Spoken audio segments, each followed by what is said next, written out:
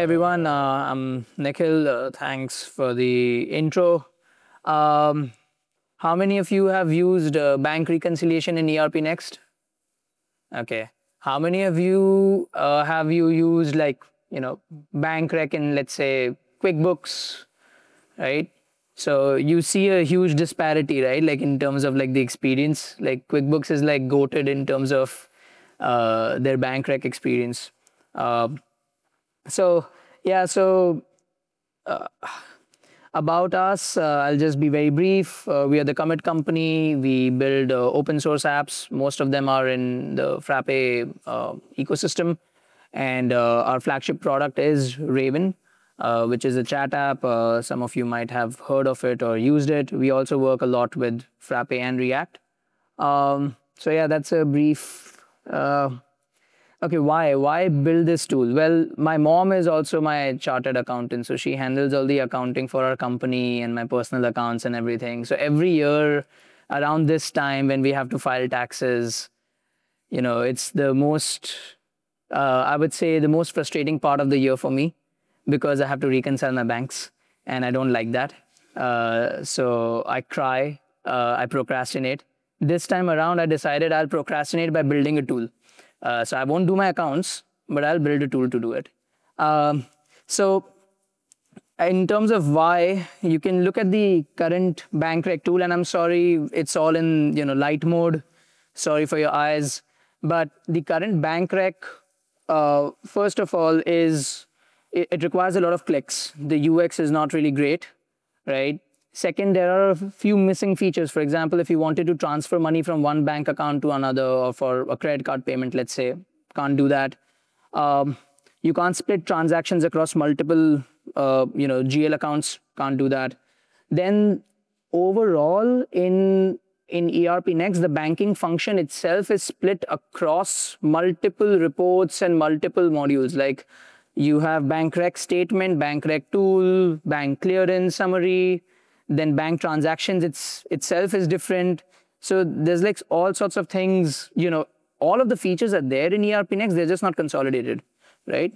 So that's why I built Mint. This is how it looks broadly, right? Wherein what we have done is essentially consolidate all of the banking functions in ERPNext into one singular UI, right?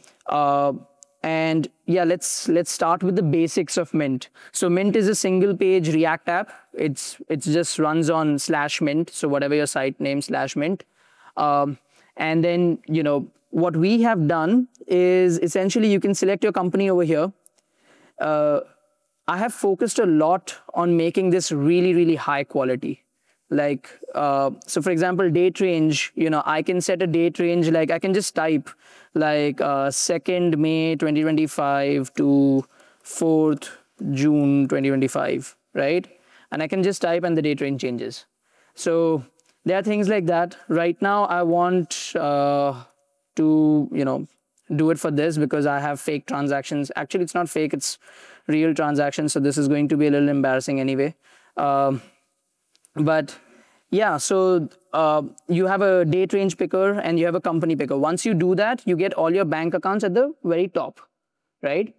These are all your bank accounts or anything. I mean, a credit card could also be technically a bank account in ERPNext, right? It's just linked to a liability account instead of an asset account. So you can see I've got a bunch of savings accounts, credit cards, and I can scroll and look at all of those, right? Just below that, you'll see that there is a opening balance, closing balance as per system, and then whatever your statements, closing balances, you put in over there, and you see the difference. This is similar to the bank rec tool. It's the same functionality. And then you have a progress bar that shows you how many transactions in this time frame have you reconciled. So it's sort of also gamified in a way. Yeah, so those are the basics. I won't tell you what the opening balance, closing balance is, but essentially what the system thinks should be your opening and closing balance as per your bank statement based on all the entries that have been cleared so far.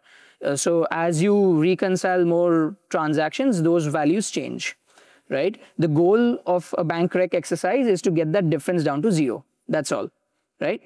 Now, this is what I was talking about, that what we have done is that we have essentially unified all of these reports into one singular interface. Because if you think about it, you just need to select the company, the date range, and the particular bank account, right? And then you get the bank rec statement. You get the list of all the bank transactions for that time frame. You get the bank clearance summary, which is essentially any accounting entries that have been posted against this particular GL account, and incorrectly cleared entries, which is a very unknown report in ERPNext, which allows you to see any entries that have a clearance date. So the entry is cleared before the posting date. So it's all unified, right, in one singular interface. So you don't have to have multiple browser tabs to do this. And set the same time, time filter, date filter and bank. So we'll get to the nice part now. So on the right-hand side, on the left-hand side, you'll see a list of all your unreconciled transactions, right? And you also have a search bar. And this search bar actually allows you to search for, things in like fuzzy search. So you could search for, let's say, Swiggy, but even if you miss a G, over here, it will still give you those transactions. So it supports fuzzy search. You can filter by amount and you can filter by type, whether it's a debit or a credit or all. By default, it would be all, right? Now, the fundamental thing that, we do in bank rec, sorry about that. Yeah, is that we actually match transactions to vouchers. So let me see which bank account has the match, because I forgot, so I've written it down. Okay, it's in HDFC. Okay, so for example, this one, right? So this is a payment for 3,200. Now in ERPNext, when you do matching, it doesn't really highlight that, hey, this is the suggested one. Usually the first one is the suggested one, but there is no highlighting. And also when you're matching transactions and reconciling, what you're looking for is like visual indicators that the date is the same, the reference is the same, amount is the same. Right? So in this case, this is actually highlighted as suggested. And so you just hit reconcile and you're done, right? So, and then it moves on to the next transaction and the next transaction, and it sort of, it just goes on and on. Same thing you could do over here for this transaction, and then you can hit reconcile. If you want to, change what is shown over here, you can also, pick these settings, whether show only exact amount, or payment entry, journal entry. I usually just keep these two, but you might have other vouchers. For example, if you have already marked a purchase invoice as paid, then you would need it. So yeah, that's the matching function. The next function is to create a payment for it. So I'll just hit reconcile for this one. And now let's say that I want to create a payment, let's say this transaction for 2,360 rupees. This is actually a payment to Frappe Cloud, right? So if I click on record payment, I can actually select the supplier here, and it allows me to select the particular invoice where I need to apply it. So this is again not there in the current bank rec tool. So you can just select the invoice and you can hit submit and you're done, right? Same thing you can do with sales invoices. So I'll just show that as well. So for example, in this payment, this is a payment from my company. So I'll just pick this, and then it's the first one. I know that, but you'll see that the amount that I received was 2,80,800, but my invoice was for 3,06,800, right? This includes GST and all. The problem is that over here, the TDS was deducted. So what I can do is that I can just click on this button. It says the invoice is not fully allocated. So I just click on that button. It allocates it fully. Then I can, I see a difference of 26,000. I click on that and it allocates a charge or deduction. And then over here, I can just search for TDS.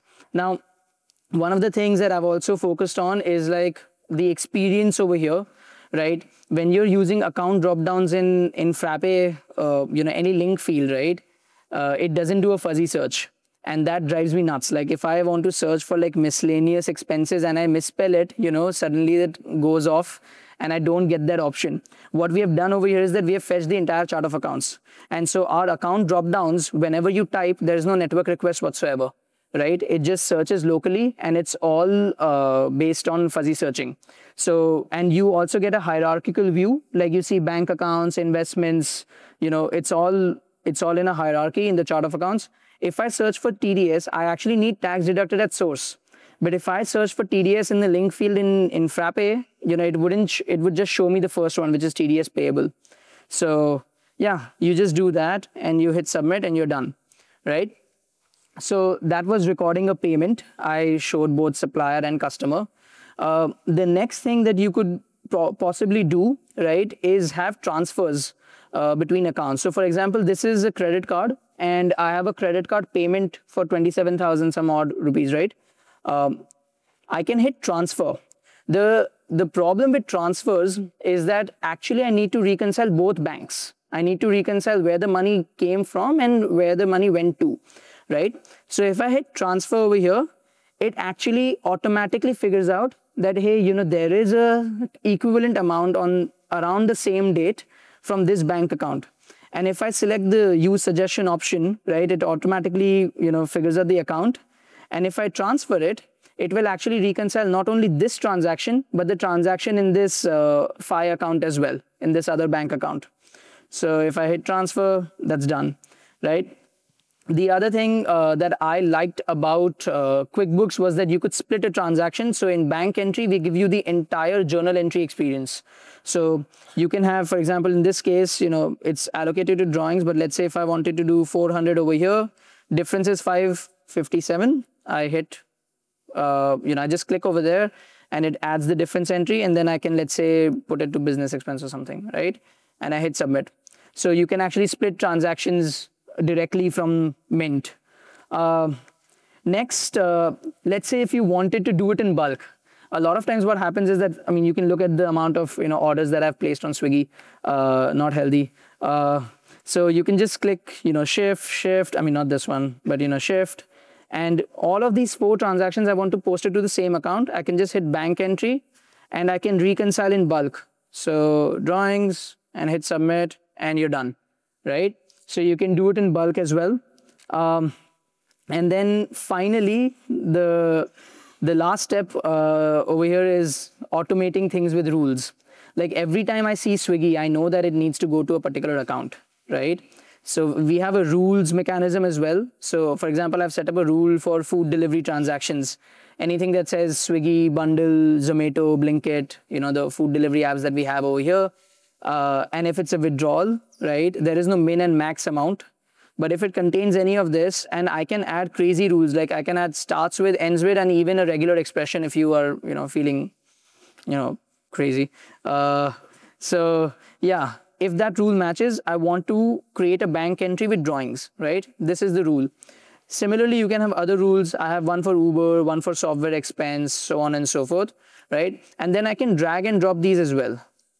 So it is essentially a priority order of rules, right? So if the first rule matches, then it won't evaluate the second rule for a particular transaction. Once you've created these rules, there's a scheduler that runs and it automatically, categorizes transactions. So this one, for example, is Swiggy. I can just create bank entry and it's automatically filled in everything, even the account. And I just need to hit submit, right? So I can just keep doing this. So yeah, those are rules. I don't know. I only had 15 minutes. I recorded a video for YouTube that took like 50 minutes.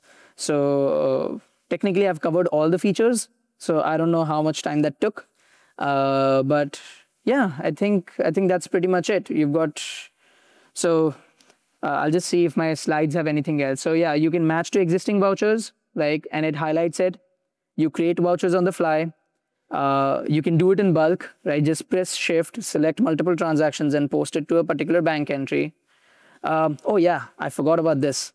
Okay, let's say sometimes, you might have made an error, right? So for example, this one is Indigo, which is an airline. Let's say I created a bank entry and I put it to drawings, but I actually want to put it into travel, right? And I hit submit.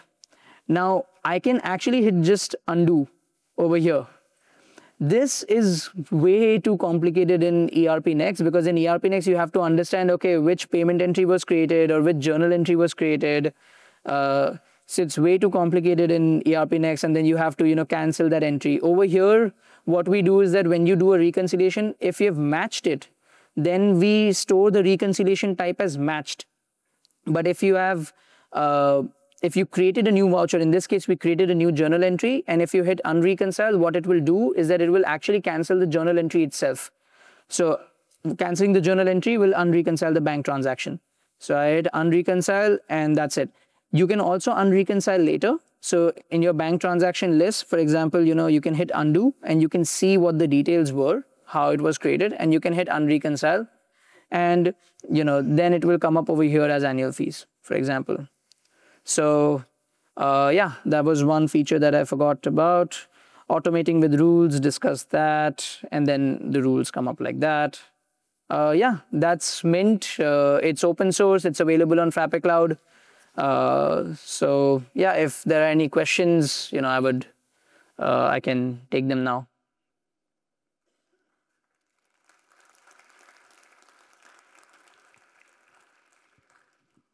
Hello.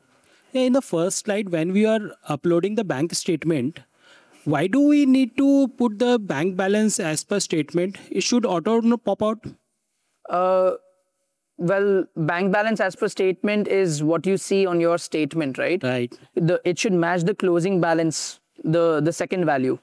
No, I understand. You are saying that we have to upload the bank statement as well to do the reconciliation. Yeah. So why in the third part enter closing balance as per statement? Do we need to type or it will auto populate? No, you would have to type. If you use an integration like Plaid or something, then that automatically brings in the closing balance as per statement. But over here, because you could upload your statement in parts, right? I could upload last month's transactions first, and then I could upload, the previous month's transactions next. So it doesn't track it that way, right? At least ERPNext doesn't. Okay. So this is just a replica of ERPNext. I don't even put in the closing balance as per statement. I do it at the very end once that progress bar shows 100%. Okay, got it. Thanks. Yeah. Any other questions?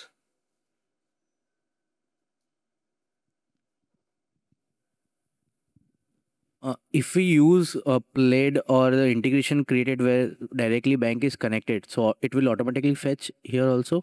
Yeah. It's the same doc types and all. So we haven't done anything else. So for example, I use it with the RazorPayX integration that Resilient Tech has built. So RazorPayX brings in all the transactions automatically, that integration. And then I just come to Mint and reconcile. Okay, so, thank you. Yeah, over here. I just want to ask you about implementing this tool for banks. This tool is good for maybe accountant or for individuals. But did you try to enhance it to become like a conciliation system for a bank or anything like that? I mean, I don't know how banks operate. I just know how my mom likes my accounts. So, but I could, like, we can discuss. But I don't know how banks operate. So okay, maybe we can talk later. Yeah. Thank you.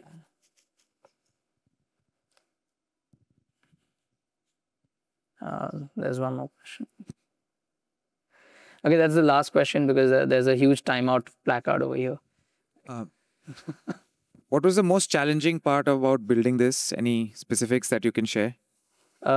Most challenging part was procrastination. Honestly, it wasn't that challenging because this was a problem that I related to personally, right? Because I used to do this like every single day. I mean, not every single day. I actually did it once a year, so it was more painful. I made it more painful for me. So it wasn't that difficult. We are very good at React now, so we can build user interfaces very quickly. So I thought about this since last Frappeverse, right? And then I built it in 2 weeks. So I built it last month in 2 weeks. So yeah, I think the thinking part took time. That's it. All right, that's it, I guess. Thank you.